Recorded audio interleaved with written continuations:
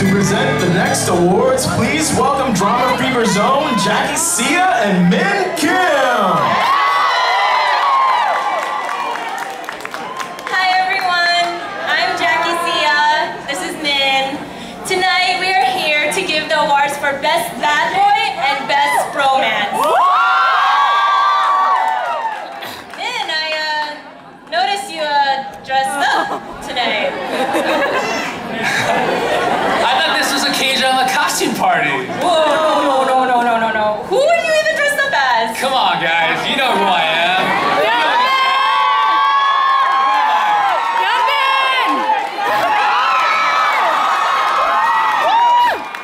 Alright, for what it's worth, you look nothing like him. Oh, snap. Anyways, here are the nominees for Best Bad Boy.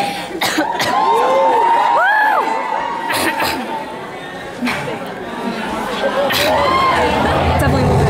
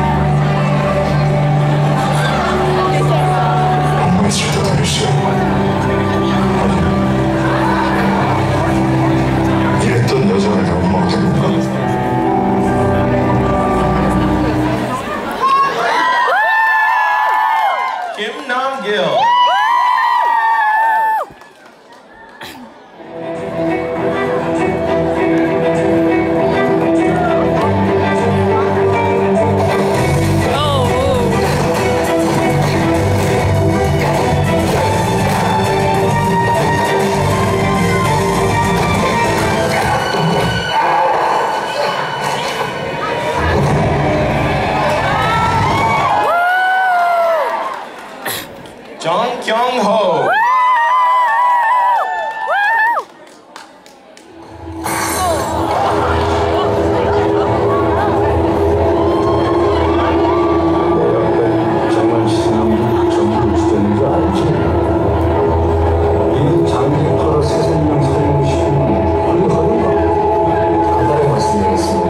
지금 구조는 좀 힘듭니다.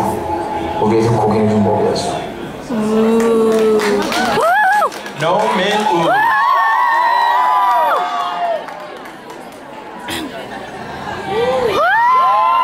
수학의 왕이 겁없이 그럴 리는 많구나. 대신들이야 그 정도 머리는 가지고 있지. 대체 누굴까? 영준경.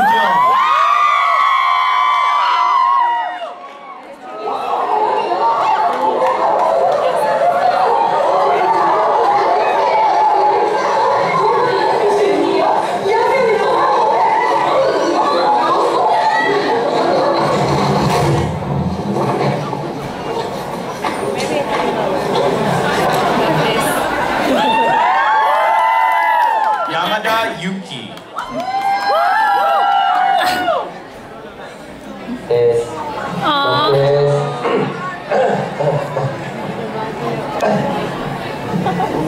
올해가 사이코니아츠의愛を受け子供に捧げるんや。そしたら子供は俺に一子のや。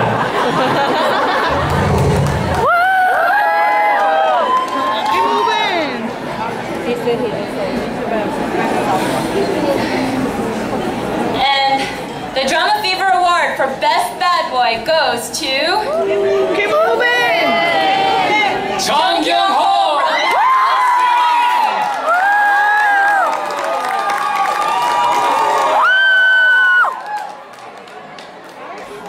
Carol's gonna be happy though. She really likes 이번에 it. 드라마 무서운 도시로 아마 어워드에서 베스트 배드 보이상을 받았는데요. 100만 명이 넘는 미주 지역 분들께 투표를 해주셨다는데 이제 희망이 Jam stand. 제가 참석해서 꼭 이제 표현을 드렸어야